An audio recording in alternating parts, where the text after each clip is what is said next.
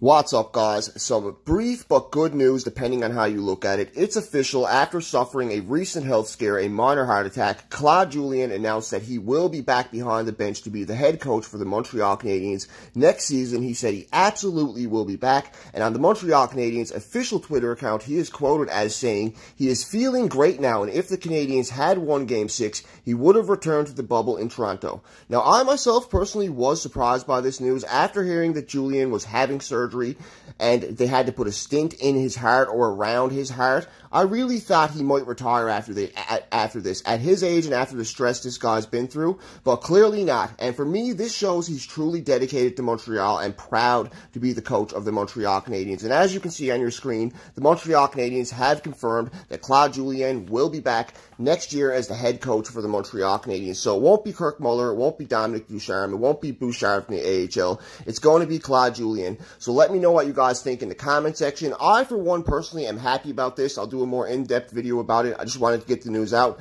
So if you can, leave a like. If you want to, subscribe. And of course, leave a comment on what you think about Julien returning for the Habs. And always, go Habs go. This is Open Ice Hits with Scotty 2 Hockey. Over and out.